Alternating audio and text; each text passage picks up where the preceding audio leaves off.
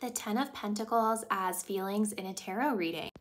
So similarly to the Ten of Cups, the Ten of Pentacles is also when someone is associating a person with being family, but this is a little bit different.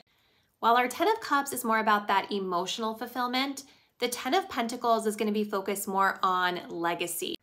So think themes of generational wealth, finances, building that dynasty together. This card also comes up if someone is perceiving someone as already kind of having built this with them. So you've like known each other for a really long time and they're associating that with you.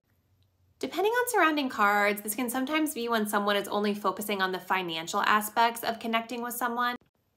And this card can also come up when someone is thinking about upholding some deep-rooted family traditions.